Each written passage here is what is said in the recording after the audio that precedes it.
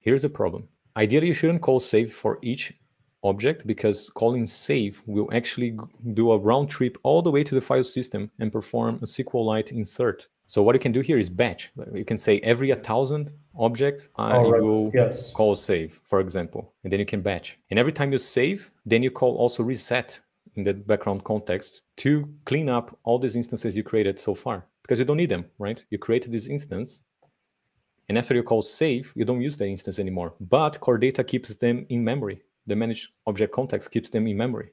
So you're duplicating memory by creating these instances, but if you call reset,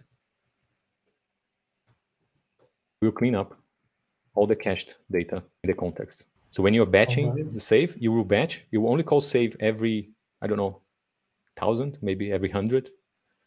We reduce already by 100 times the number of queries of inserts in the file system.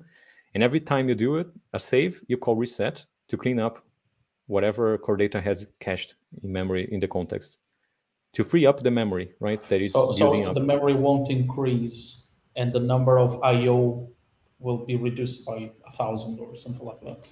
Yeah, the memory will increase. You will still allocate those objects. You will still have some CPU cycles to allocate those instances, but they will not build up a lot, because you will be cleaning up.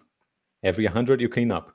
So imagine it's going to allocate like 10 megabytes, go back to 0, 10 megabytes, 0, 10 megabytes, 0. But there's still this, it's still growing, right? It's still allocating and then deallocate, allocating, deallocate.